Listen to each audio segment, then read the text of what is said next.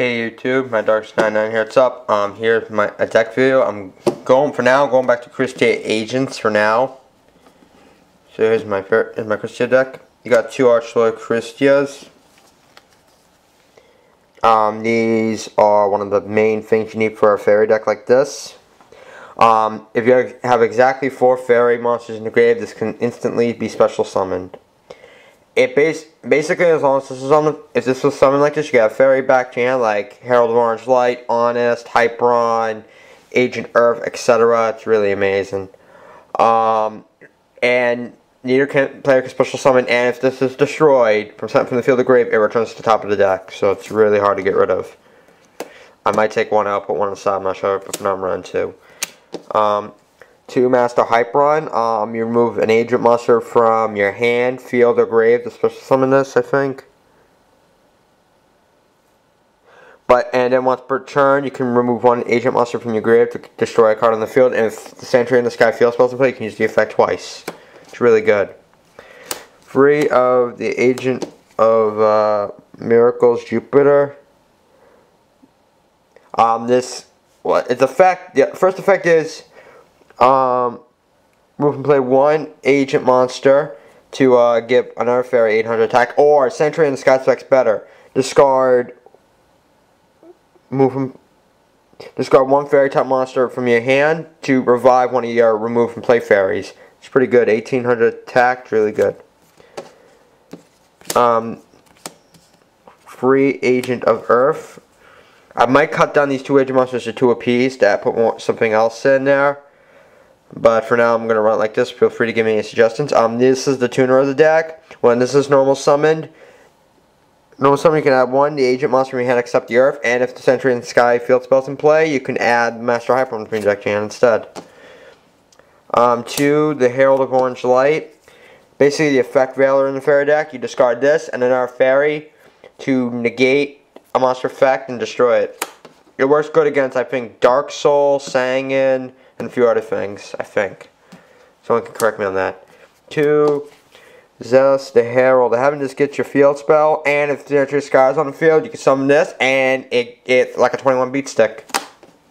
Special Alchemist removes a card from the top of your deck, give it 500, and if this is destroyed, you can return one of your remove and play monsters back to your hand. It's really good. 1 Honest, staple in any fairy deck. You discard this during damage calculation. You can pretty much really screw your opponent, pretty much. Now, the spell cards. 2 Duality, staple in any deck. Some people run 3, but I'm running 2 for right now. Select 3 cards. Look at the top 3 cards in deck. Select one of them. Add that to your hand. The other 2 go to the bottom deck. You can't special summon the turn to use this card, and you can only activate 1 of these once per turn. 2 Cards of the Sky. The allure for fairy decks, but you can't declare a battle or special summon this turn. So it's pretty good. 2, the Sentry of the Sky. Field spell, if you control a light fairy type monster on the field, a light monster, you take 0 damage. Battle damage. I don't run the Mystic Shineballs yet, but I'm just running it in this way for right now to see how good it gets. Because I might be turning this to a perfect Herald deck once I get the Herald Perfections on the internet, maybe in a couple of weeks. Mind Control Staple, I'll explain more about that later. And other staples: Heavy Storm, Dark Hole, 2 Smashing Ground, and Monster Reborn. Now for the traps. 2 Divine Punishment, might put a 3rd in, I don't know yet, but this is like the Infinity Barrier of fairy decks. Sentry Skies on field, you can negate a card effect like Monster Effect, spell trap card, and destroy it. Solemn Warning, once the tints come out in about 3 or 4 or 5 weeks, I'm going to be getting a second one for a deck. Pay 2,000, negate an activation of a card. The good old school Solemn Judgment, pay half your life points, negate a card and destroy it. Staple. Double Stun, really screws your opponent up. Double D Prison, another card that can mess it up. It removes a Goblin Zombie, a Dark Soul, Sangin, Steel Swarm, Levere, anything. It really hurts your opponent's strategy. Malevolent Catastrophe, Heavy Storm for in case your opponent declares an attack. Mirror Force, staple in any deck. And Starlight Road negates a destruction event, destroys 2 more cards, plus some Stardust. Now the side deck is mandatory. I'll just show it to you anyway. It needs work, but this is what I run for now. 1 Soul Purity and Light. 2 Banisher Radiance. This, I will use this against like plants, zombie, light sworn, you name it. But it needs a lot more work though, but this is a start. Kinetic Soldier, let me see if I know one, hold on. No, I don't actually. What Kinetic Soldier? I might put a second one in here. This is good against Samurais. 2 King Tigers. Good against plants, and Tech Genius, and a few other things. 1 Marshmallow, Defense Stall. Pot of Avarice and Legion of Light. Pot of Avarice is a good card. Recycles your monsters. Legion of Light, this is good in certain ways. Like if you go get the mirror match or Light Sworn deck, if you have a Light Monster, your opponent can get really fucked up within seconds. 1 more card of the sky might replace this with something else. 2 Mystical Space Typhoons, just there. Royal Decree. I was going to run this, but for now I'm not running it. I'm only going to run it if I'm going to get the really major powerful deck.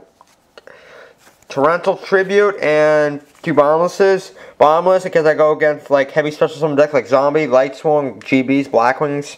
And Torrential Tribute just to destroy a swarm, Blackwings or Light Swarms coming out. These are my dandy tokens. I don't have the real ones, which are fucking expensive. Here's the synchro lineup. Level 5s.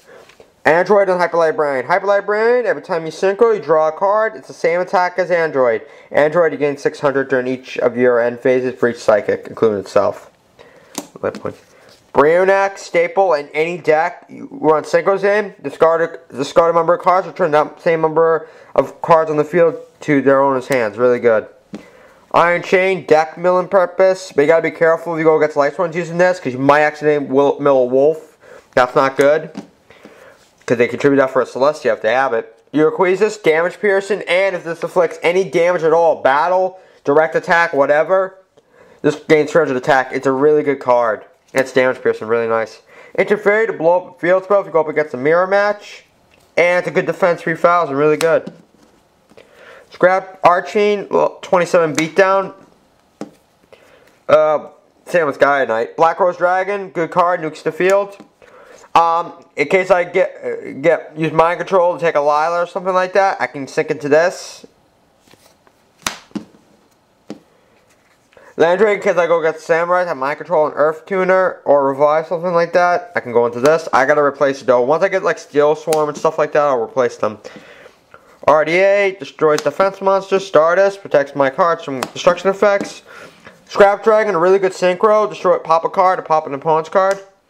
Trishula removes a card from your opponent's field, grave, and 1 at random from their hands. And XC monster wind up Zim Master. Detach 1 XYZ material monster from this card. Target 1 face-up monster you control. Change it to face-down defense position, and during the end phase of turn, change it to face-up attack position. This might be good to get with Morphin Jar and everything. It's pretty messed up. So yeah, hope you enjoyed the deck. Feel free to give me any tips and opinions on how I should run it. So yeah, more videos coming soon. So yeah, comment, rate, and subscribe. Later, guys.